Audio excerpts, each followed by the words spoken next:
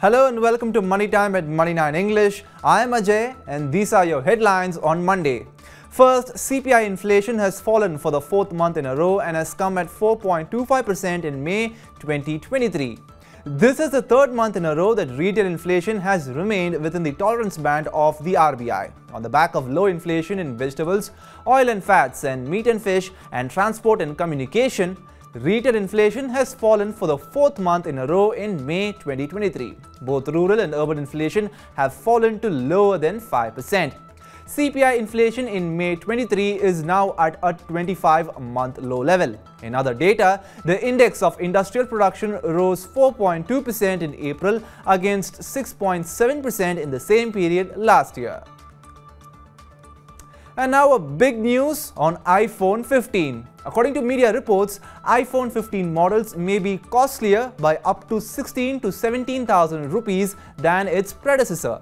Currently, base model of iPhone 14 costs 65,861 rupees in India, but the Pro and Pro Max models cost more than 1.27 lakh rupees. But the price of Pro models of iPhone 15 will be even higher by somewhat 17,000 rupees.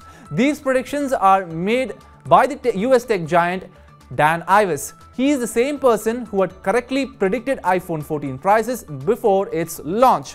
But iPhone 14 sale in India is not expected to get hit by the anticipated price hike.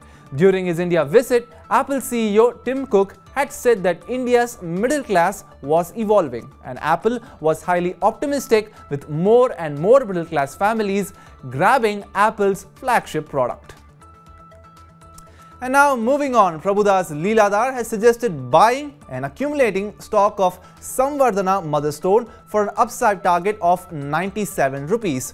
The brokerage firm has suggested a stop loss of 79 rupees. The brokerage sees immense upside potential in the stock from the current levels.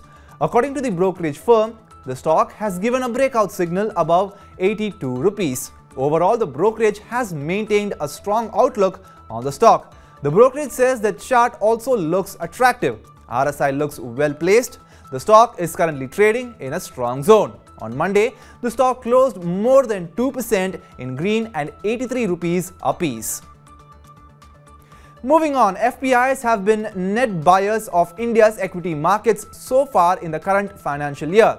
FIIs have bought shares worth 39,000 crore rupees in Indian equities so far. According to experts, FIIs have been net buyers because of strong economic growth and attractive valuations of stocks. According to experts, FIIs may continue buying financial and auto sector stocks. Small case manager Mayank Mehra said that the outlook for FII flows in the rest of June is positive, while Himanshu Srivastava of Morningstar India said that valuation could become a concern as Indian markets continue to surge. Well, not only FIIs, mutual funds too have been continuing their positive stance on domestic equities. Mutual funds have been net buyers of equities in the last two consecutive months of April and May. FIIs too have been heavily investing in India's equity market.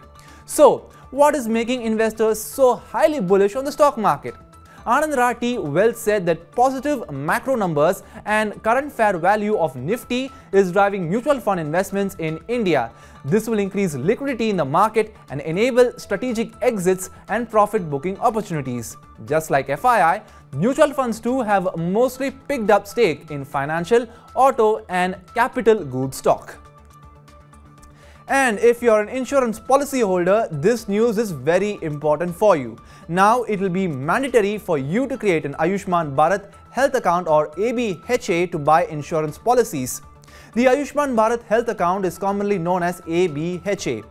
The Insurance Regulatory and Development Authority of India has directed insurance companies to ensure that both existing and new policyholders obtain an ABHA ID. Under this government scheme, citizens' health-related information is collected at one place.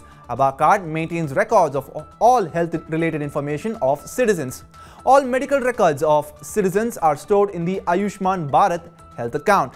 Anyone can get this card. There are no eligibility criteria.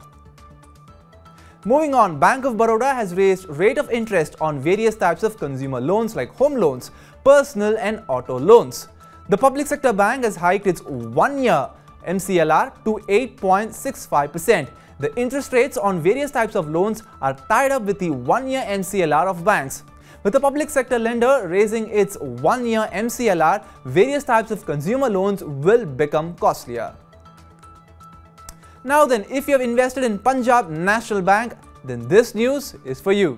The state-owned bank has said that the current financial year will be a golden year as it will look to adopt multi-pronged strategy to change its fortunes. It will be looking to increase market share, jack up CASA ratio apart from taking numerous strategy changes.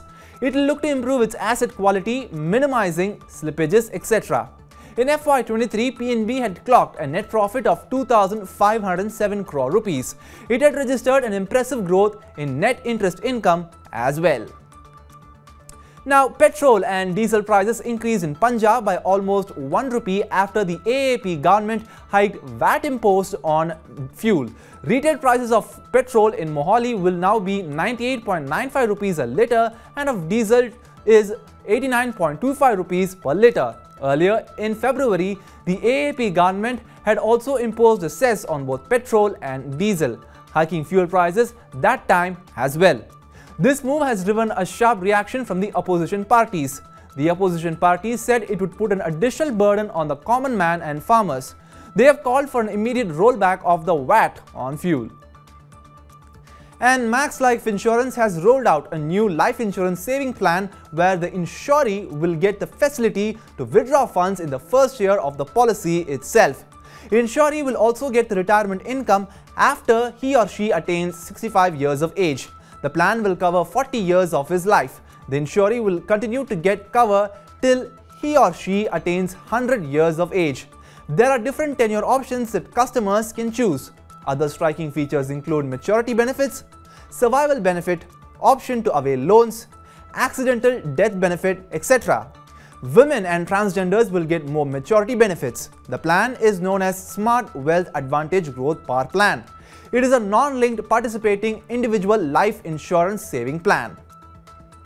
That's it for today here on Money Time and Money9 English. Download the Money9 app and stay tuned to Money9 English's YouTube channel. Also check out the revamped website of Money9, money9.com. See you all again tomorrow at the same time. This is me, Ajay, signing off.